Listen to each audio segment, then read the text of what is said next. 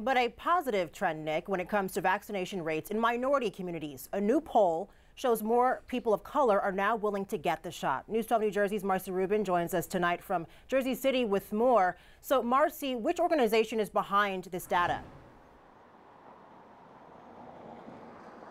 It is a nonprofit group out of Newark called Project Ready, which advocates for social justice and racial equality in areas like education, opportunity, and health care, which includes vaccination. When we looked at the people that weren't likely to get the vaccine, they said side effects were one of the reasons, and distrust in the government. But now efforts to battle those fears of side effects and distrust of the government and encourage communities of color to get the COVID vaccine seem to be working. That, according to a just released poll of more than 1,200 New Jerseyans. We did see at the beginning of the pandemic a disproportionate amount of Black and brown people affected by COVID. So the fact that now we're seeing a decrease in vaccine hesitancy, I think it's a great thing. The study, commissioned by a nonprofit social justice group called Project Ready, found 69% of Black voters would be willing to get vaccinated when asked in May. That's compared to the 62% who were willing back in February.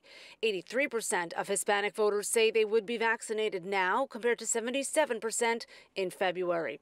Credit is going to outreach efforts and education, building trust and comfort levels. They see their cousins and their uncles and faith-based leaders, community leaders getting that shot in the arm. They're more likely to go ahead and say, hey, I can do this too, and get that shot in the arm as well. Of course, willing is not the same as doing. Vaccination rates continue to be lowest among communities of color, so the job is not done yet. We don't need to get comfortable. We don't need to say, hey, the numbers are trending in the right direction. Let's, pause or not go as hard as we have with our efforts. I think we still need to continue our efforts until everybody that can get vaccinated has access to a vaccine.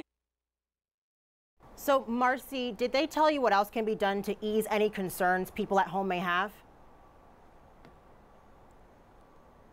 Yeah, we talked about continuing to educate the communities here in New Jersey and also bringing mobile vaccination clinics into the communities, making it more comfortable, easier access. That is key. And that is something that is happening here in Hudson County. Actually, this week, they are bringing mobile vaccination clinics to different communities this week. Brittany? So important for people to know. Marcy, thank you.